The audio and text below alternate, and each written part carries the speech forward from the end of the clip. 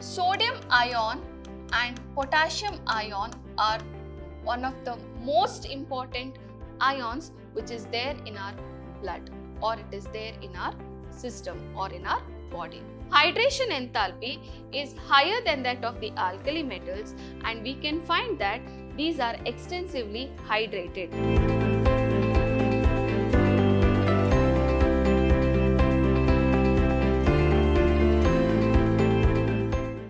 Hello my dear students, welcome back to the session 4 on the chapter S block elements. Last class we studied about the diagonal relationship between lithium and magnesium. Also we learnt about sodium carbonate, that is washing soda. They are manufactured by Solvay's process, which I told it's very important, and we also learnt its uses. We learnt about the sodium chloride, again preparation and uses. Also sodium hydroxide, how is it manufactured by Kastner-Kellner process, also its uses and some of the properties, isn't it?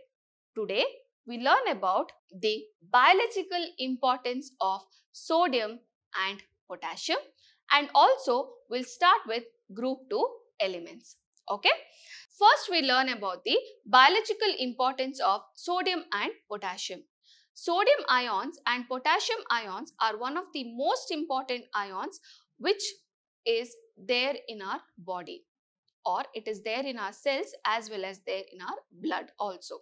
So, sodium ions are most important for transmission of nerve signals properly. So, if we are deficient in sodium ions, the nerve signals will not be transmitted well. Also, sodium ions are responsible for flow or regulating the flow of water across the cell membrane. Also, they transport sugar and amino acids into the cell. As they differ quantitatively, they penetrate into the cell or out of the cell through a transport system called as sodium-potassium pump. And that is very important, as the amount of sodium and potassium which is there in the blood as well as in the cells makes a lot of difference in activating the enzymes, or it may be the flow of water across the membranes, or it may be transport of food, that is the sugar and amino acids into the cells, etc. Also, sodium ions are most abundant cations which is there in the cell fluids, as they activate many enzymes. And also potassium participates in oxidation of glucose to produce ATP, which is called as the currency of the cells, isn't it? Thus, the blood plasma, if you see, sodium is present in 143 millimoles, as well as potassium is present only in 5 millimoles. So, in blood plasma you can see sodium level is higher and potassium level is lower, isn't it? So, these two, sodium and potassium ions, should be balanced really well in our body for normal functioning of our body. Okay. Next we will be learning about group 2 metals or alkaline earth metals. Group 2 elements consist of beryllium, magnesium, calcium, strontium, barium and radium. There are 6 elements which is there in group 2, and they are called as alkaline earth metals. Why are they called as alkaline earth metals? Except beryllium, only the others are called as alkaline earth metals because the oxides are alkaline and occur in Earth's crust. That's the reason they are called as alkaline earth metals. Next we will be learning about their physical properties. Under physical properties, first is the electronic configuration. If you see beryllium, symbol is Be, electronic configuration is helium 2s2. Then we have magnesium, which is neon 3s2. Then we have calcium, argon 4s2, strontium, krypton 5s2, barium, xenon 6s2 and radon 7s2.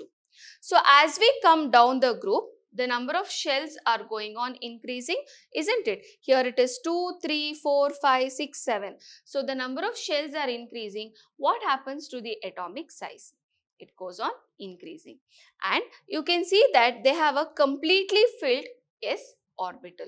So it is a little difficult to remove the electrons, but if 2 electrons are lost, then it gets the noble gas configuration. So next, we'll be learning about the size as well as the ionization enthalpy. So coming to atomic radii or ionic radii, what exactly happens as we come down the group? What do we have? Beryllium, magnesium, calcium, strontium, barium. As we come down the group, imagine as we come down the group. Okay, so as we come down the group, the atomic size is going on increasing. What about the ionic radii? Even the ionic radii as we come down the group goes on increasing. But compared to group 1 elements, what about their ionic or atomic radii? Group 1 elements we have, then we have group 2 elements.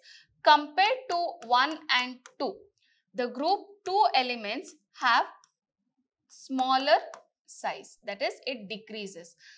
Not only the atomic radii decreases, even the ionic radii decreases, because most of these elements or all the elements exist in M+2 state. They have lost 2 electrons, the effective nuclear charge increases and the ionic radii also is smaller.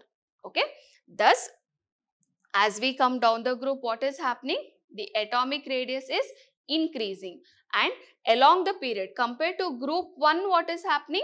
The atomic radius is lesser compared to the group 1 element. Okay, so that's about atomic and ionic radii.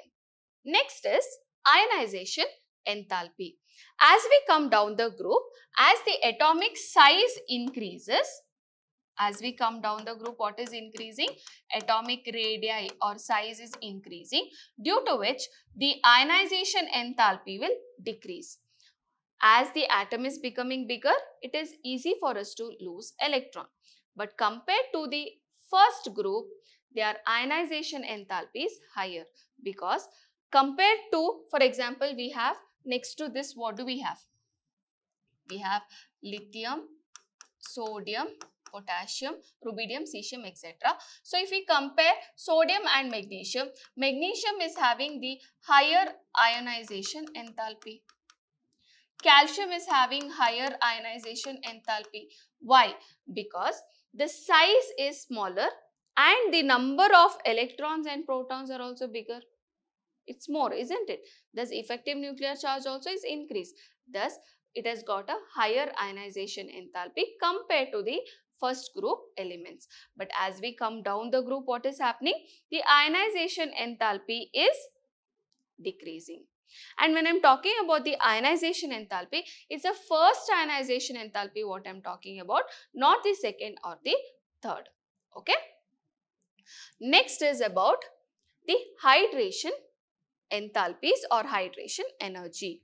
Hydration enthalpy is higher than that of the alkali metals, and we can find that these are extensively hydrated. We can see that magnesium chloride or calcium chloride exists as magnesium chloride with 6 molecules of water and calcium chloride also with 6 molecules of water. So they are extensively hydrated because they have a larger hydration enthalpy.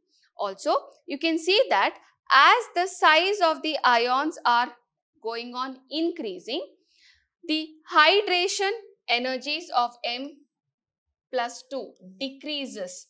You can see it is decreasing as we go down the group because they are increase in atomic size.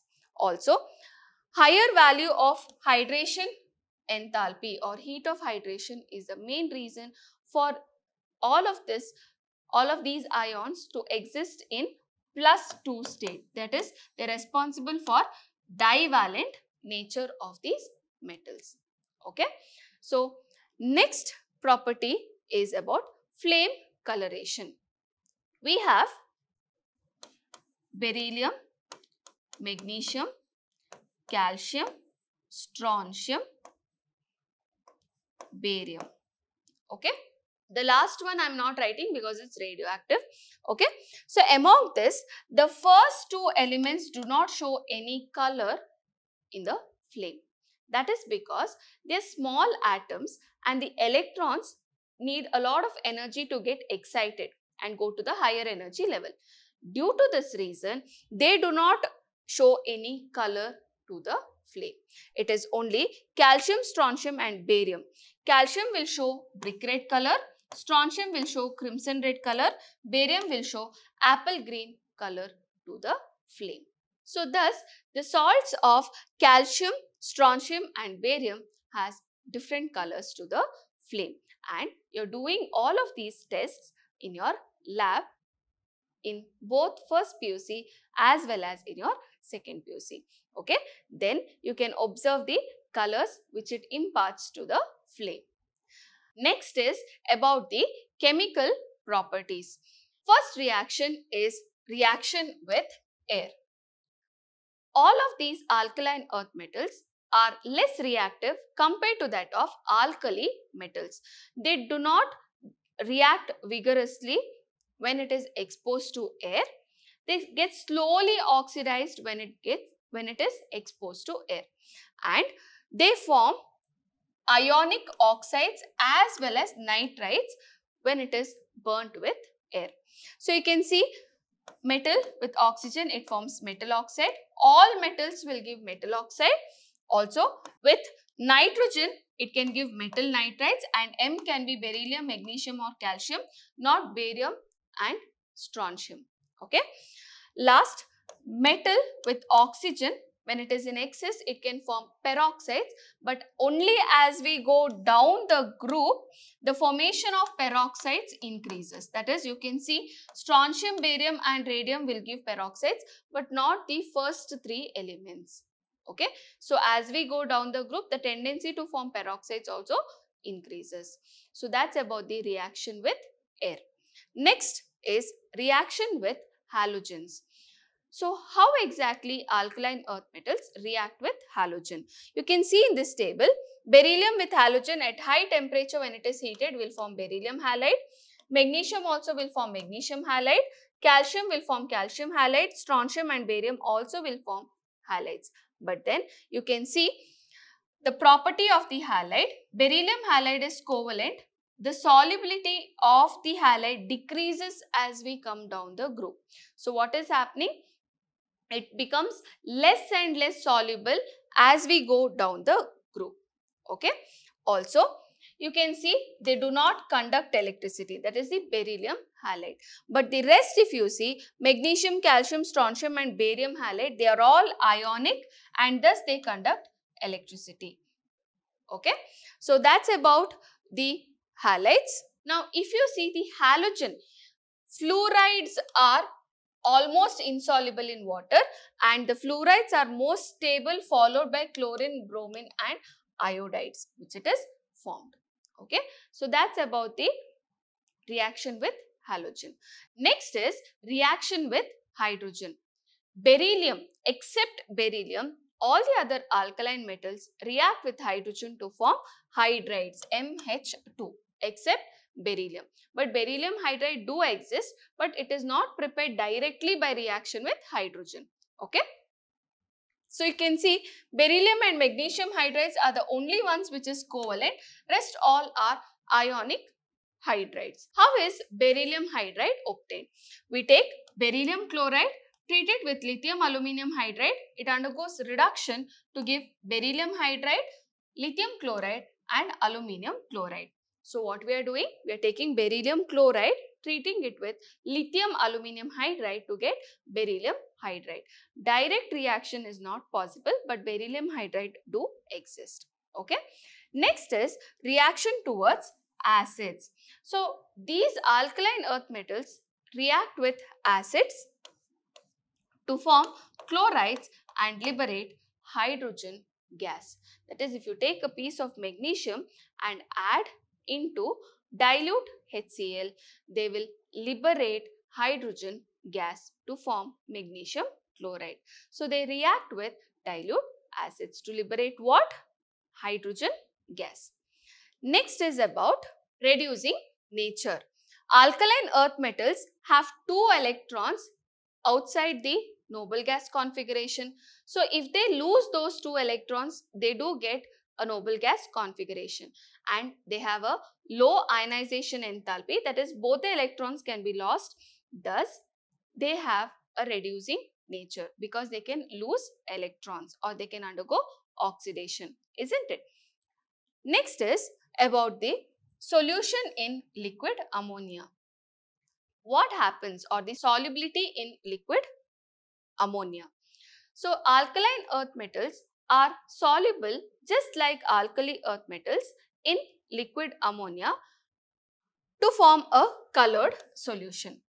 So, when metal ammonia solution are evaporated, we get hexaammoniates, that is metal with 6 ammonia as the ligand, that is the coordination complex. Such compounds are called as complex compounds. More about this you will be studying in your second year. Okay.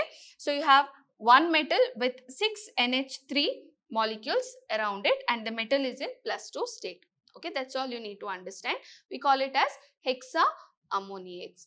What happens is metal will lose electron and the metal cation also will react with ammonia to form a ammoniated cation, and the electron which is lost also will combine with ammonia to form ammoniated electron, and thus as there are ions, they are good conductors of electricity and they decompose at a very high temperature. Okay, so that's about the solubility of alkaline metals in liquid ammonia.